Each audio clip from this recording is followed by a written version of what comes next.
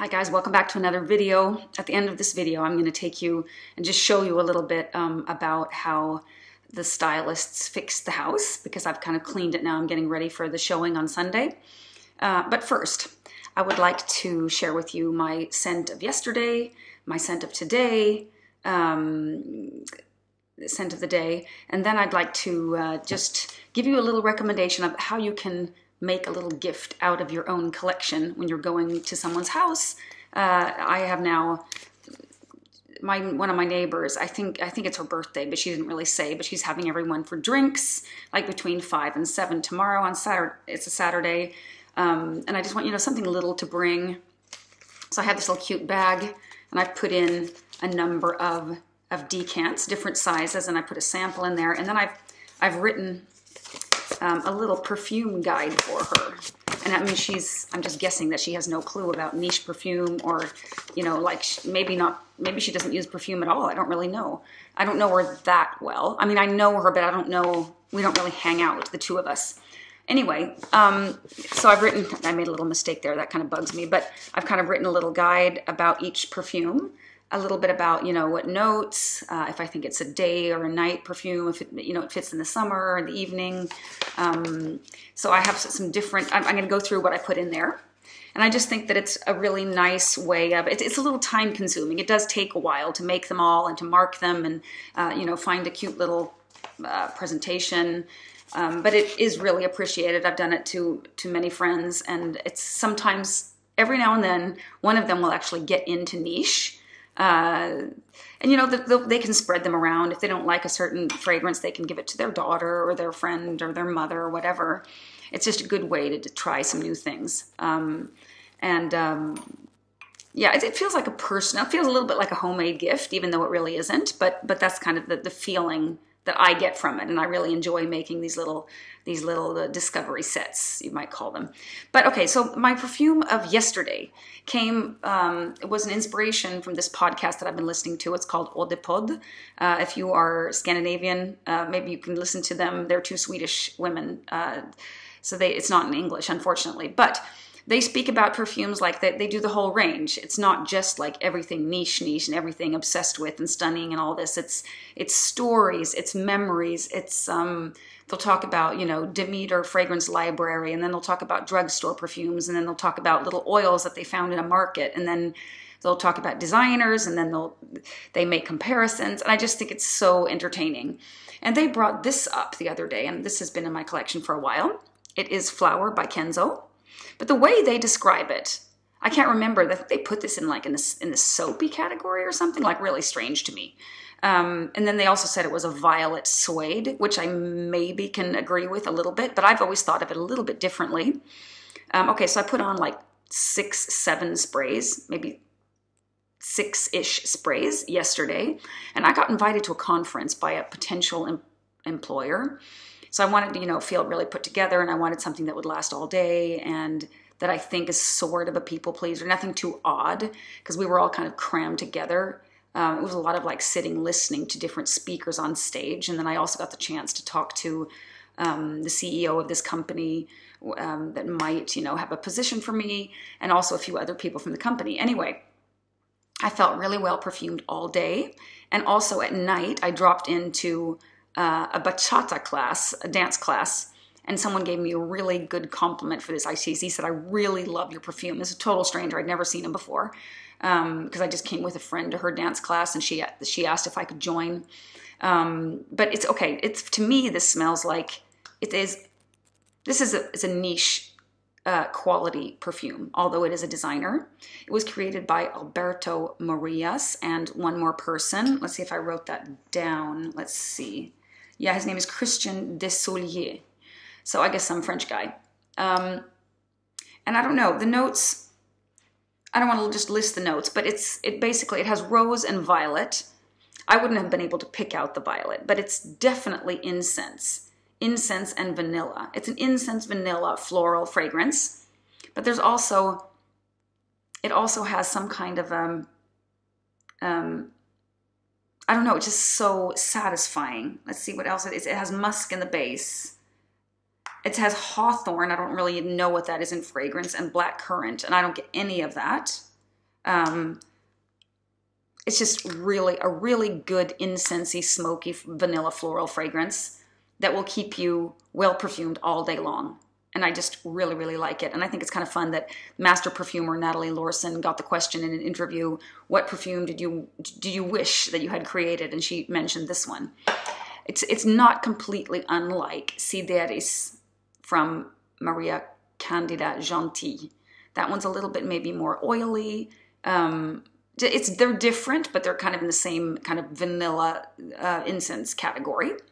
So that was yesterday's very successful perfuming. And then today, also because of these girls in the pod, they mentioned this fragrance. This is Bottega Veneta from, it's this is what it looks like. See if you can get that. It's the EDP for women. It has a cute little, you see the bottom is very nice.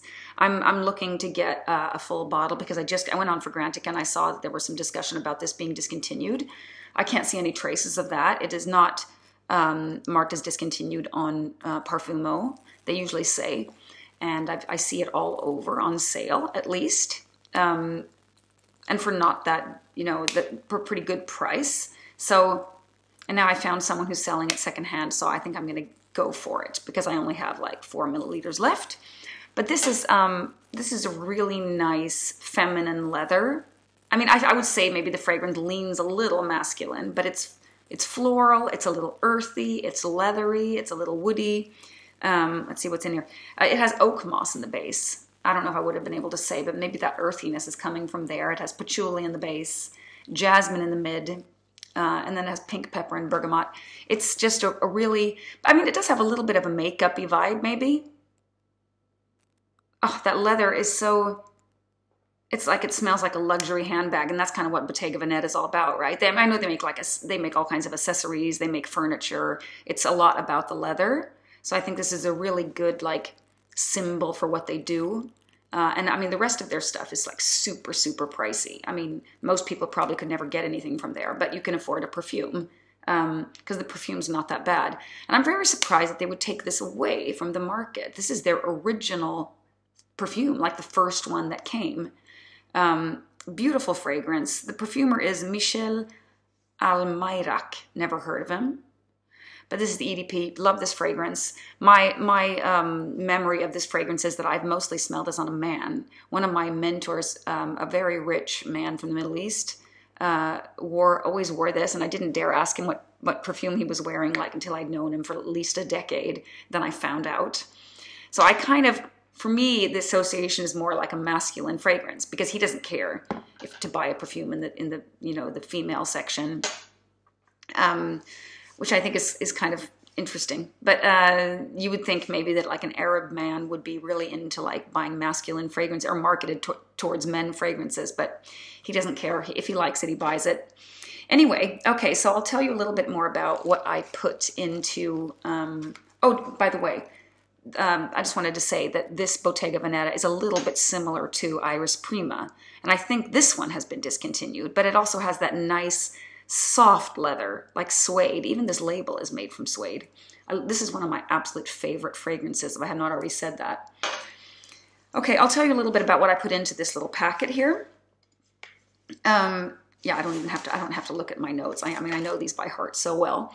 Okay, so the first one that I thought of to put for my neighbor, I think she might be turning 50. I'm not sure. She's a little younger than I am. Or maybe maybe she turned 50 last. I can't remember. Anyway, no, I think she'll be 40. I don't know. She's anyway younger than I am. Anyway, this one is a Granada from Memo, one of my first niche fragrances. This one is just incredibly beautiful. I've loved this for so many years, but I've a little bit grown out of it. It's maybe a little bit too easy to like. It's like orange blossom, vanilla, pomegranate. I wouldn't have been able to say pomegranate, but there's something a little bit girly, fruity in there, a little bit powdery. Maybe it has heliotrope. It's really, really good. Pretty sweet, maybe a little bit too sweet for my taste, the way I feel about it now. But I think what I'll do is, because it's such an easy like, is that I'll I'll split it up for friends. You know, I have still like maybe 20 milliliters left, and I'll bring them to parties and just spread them to my friends, and I think they'll really, really enjoy these. Then I had a sample of Marfa from Memo Paris as well. I put the sample in there too. That's kind of more of a jasmine, I don't know if it has jasmine, but it's like a white floral tuberose fragrance. A little bit sharp. It opens up a little bit sharp. And for me, it's a little bit too white floral. There are better white florals than that one, but it's really, really nice. And I know a lot of people that are not into perfume would really love Marfa. I really, really liked it back in the day. Then I put in kind of a little bit more of a challenging fragrance. This is marketed towards men, and this is Terryfic Oud Extreme by Terry, or Terry Gunsberg, that also make makeup. I'm not sure that this is still available, but this is kind of like a rose, or this is an oud fragrance. It's oud, and it has rose and saffron and leather, I think. But it's a very dreamy, smooth, evening type fragrance I think it just goes down the middle. It's unisex for sure. It just happens to be marketed towards men, and I think, isn't that bottle something? I don't wear it a whole lot, and I really don't know why, because I really like it. It's just, I have too many fragrances. This one, I think I've also split kind of a lot of it. I don't know if you see how much I've got, like this much left, like 40%, something like that.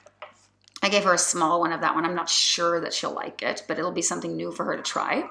Then I actually did split my little tiny travel size of Love Don't Be Shy. And I don't want to get rid of this because I really think it's something special, but it's very sweet and I never really use it. But it's very strong. I mean, it's kind of a little bit, it has something in common with Granada. They're both kind of heavy orange flower fragrances. But this is definitely, I get the marshmallow vibe. It's caramel, it's sugar, it's vanilla. It's, I think there's like honeysuckle in here. It's very floral. It's a classic. I mean, this is a very famous fragrance. It'll be fun for her to try. And it goes a long way. This must be an X-ray. And if it's not an X-ray, let's see if it is or not. Is it an EDP? Let me see. I can't see without my, see if I can get this. I don't even know if it's an EDP or not, but it feels like an X-ray for sure. It's an EDP. It's an EDP. But it's really, really strong. And they've even made a new one called, you know, an extreme version of this. I don't really see why they would have to do that, because this has really, really, it's really loud and you don't need a lot. You can just like dab it on. Okay, and then next I put in a 5er of Heliotrope Blanc from LT Piver. I don't know if you're familiar with this fragrance. It's an old classic from France. It was created, or it was launched in 1850. And it's a very powdery, fresh, floral heliotrope fragrance that kind of gives me a little bit the vibe of laundry, but it's more floral than that. It's kind of really fresh, but powdery. It's a real easy wear. It doesn't last forever. It's an EDT, but it's a perfect, you know, get right out of the shower and just kind of shower in this stuff. Very, very pretty. Then I have my one of my staples in my collection. Infusion Iris. I have a 200 ml bottle. That's why I can share it. This is a kind of a white linen. I don't mean white linen like Estee Lauder. I mean laundry type of fragrance. Some people say this is like a meditation fragrance. It's so calming. It's morning. It's just like no one would dislike this. It's kind of it's not like a dry papery iris. It's more of there's a slight sweetness. What could it be? I think maybe from benzoin, perhaps. It has neroli, mandarin from Italy. Yeah, benzoin too. And there's a slight woodiness in the base. It's really, really pretty. I think definitely she'll like it. And I have enough to share still, even though I'm like half out. It's I wear that, you know, ever so often. And here's one that I also put in a little bit of, even though I have such a tiny bottle. It's because I don't wear it. And I don't wear it. This is all natural. This is Lorelei from Envoyage Perfumes from the United States. I think she's Californian, Shelley Waddington, the perfumer. But it is so incredibly beautiful, this fragrance. This is like a summer night. It's like super natural. It's all natural ingredients. And you can really tell in this case. It's like you're walking home on a summer night and like trees give off kind of like a floral puff, like of of sweet nectar or something. It's just like, oh, I use it a lot, and I don't put it on my skin, but I stand at night and sniff it before I go to bed. Like, it's because I think it's incredible, the experience. So I never want to get completely rid of it, but I don't need to have a full bottle because I don't use it. This little bottle is like 15 ml, and I think she still only charges $60 for this. And I know my friend paid that like 15 years ago. So she's like, hasn't raised her prices, which I find pretty interesting. Maybe she has now, like just recently. But when I checked like a year or two ago, it was still $60 for this little bottle. Super, super, super beautiful. But I guess I'm just not into super, super beautiful fragrances. I need more of something dirty in there, something that I have to work with, something challenging. But this is perfect for the little gift bag. So I am all set to go to my party. I think I got them all now. Yeah, I think I've talked about all of them. But I think it's a great little idea to give something personal if you have the time. I mean, especially if you're sitting with, 100 ml bottles and you have, more than 50 bottles in your collection. You'll never use them all. You're never going to run out of perfume. But I mean, I keep circling mine out, these have been in my collection for quite a while, all of these actually. No, this one is new from last summer, Heliotrope Blanc. But this one I've had for 4 years. This one I've had for 4 years, I think. Some of these other ones, maybe not, but they're just, many of them are just standing there. I don't use them, not even monthly, so why not share? So that's my my recommendation for today. Share your collection with others. Okay, that's all for today, guys. Nope, I almost forgot. I'm going to take you to a few different rooms in the house. I needed to charge my battery. That's why I saved it for last. Okay, my kitchen's a little bit messed up because we have to cook and everything. But here, I'm going to see if you can see here behind me. You see, that looks very catalog-ish with a nice white rug under. And what she's done, we used to have purple curtains here. She's kind of made it, they put in the curtains, the white ones, to kind of like brighten up the whole room. And I really think it makes a difference, It looks a little bit bigger and airier, and it's not as personal, perhaps. Oh, there's my cat, too. You can see here. This one we messed up a little bit already. And I think that, like that dark... Let's see if I can get this. This was a little bit difficult. That dark blanket there is our own because we're trying to not use their stuff, And we got to there. These are actually my own curtains. And then she let me keep my paintings. And here is the piano. There we had some IKEA lamps there. She's put some more artsy stuff there. And then there's my dining room area. This one will be, I've taken away the tablecloth. It's thrown over a chair because we wanted to sit there and use it. She's put up that painting there. I don't know about that sailboat, but I just decided to trust these people, that I'm no expert. But the rug, see if I can get the rug here from a distance, makes a huge difference to just sit there and eat and put your foot down on something. It adds to coziness a lot. And that plant in the corner is kind of a rented plant as well. And here I have like a little flower room, and they put up some like just kind of neutral colored paintings. They threw in these chairs here, very lightweight chairs, and a really cozy lamp over there. It's not on right now. And that, let's see, that flower goes up on the shelf there, but it's hard to water it. You get the idea. She's like, they've lifted the place by, adding, maybe this is really Scandinavian to you. I don't know. Like it's very, there's not a lot of stuff. There's more like they put in more white stuff than I had. They've replaced, like a brownish kind of bedspread with something lighter, lighter cushions, lighter curtains, more lighting in general. So, I mean, I've enjoyed it. I really enjoy not having so much stuff. I went up there on that thing. She's also you see like a candle holder, and on the wall over here, there's like a flower that wasn't there before, little stuff like that. So I still don't have any bids on the house. I'm kind of in that uncertain. I really hope that the bidding will get going soon because it's really hard not to know like where we're going, but I'm just trying to live, take one day at a time. And you know, there'll be some place for us to buy that it'll work out. And if not, we'll rent something or we'll move in with my parents. I don't know what will happen, but anyway, okay, guys, that was all for today. Happy weekend to all of you.